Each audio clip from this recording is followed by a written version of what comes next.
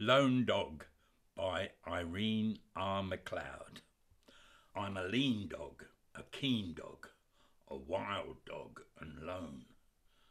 A rough dog, a tough dog, hunting on my own. A mad dog, a bad dog, teasing silly sheep. I love to sit and bathe the moon to keep fat souls from sleep. I'll never be a lap dog, licking dirty feet, a sleep dog, a meek dog, cringing for my meat. Not for me the fireside, the well-filled plate, but shut door, sharp stone, cuff, kick, hate.